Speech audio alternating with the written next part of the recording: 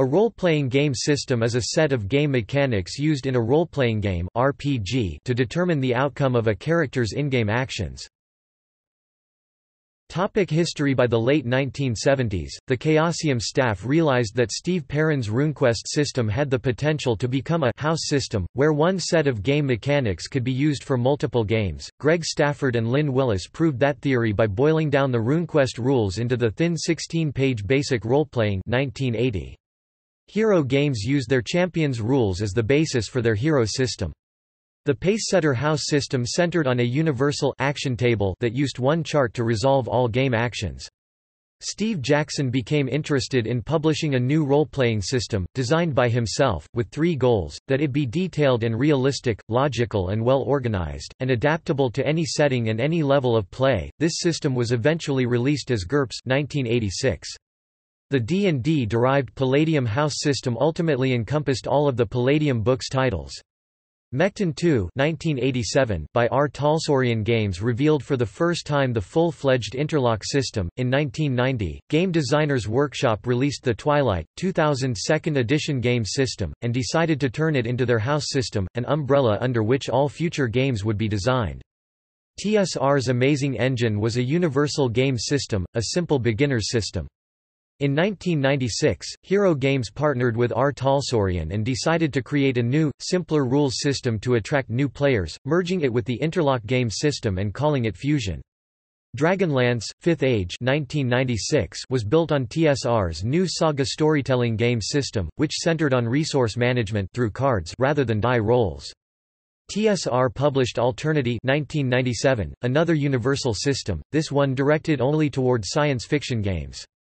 West End Games' Masterbook system had failed to catch on as a house system, so they decided to publish another, the D6 system, based on their most well-known and well-tested game system, Star Wars RPG.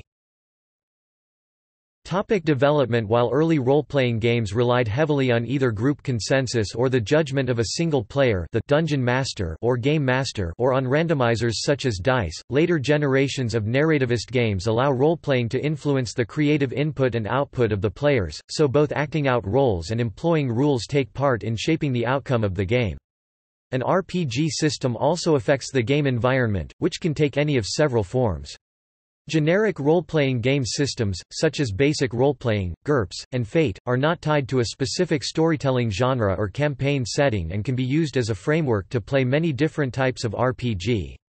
Others, such as Dungeons & Dragons, are designed to depict a specific genre or style of play, and still others, such as Paranoia, are not only genre-specific but come bundled with a specific campaign setting to which the game mechanics are inseparably tied.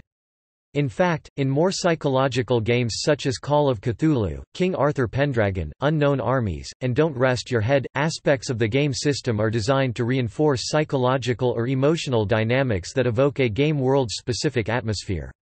Many role-playing game systems involve the generation of random numbers by which success or failure of an action is determined.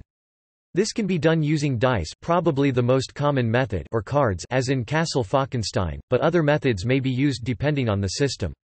The random result is added to an attribute which is then compared to a difficulty rating, although many variations on this game mechanic exist among systems.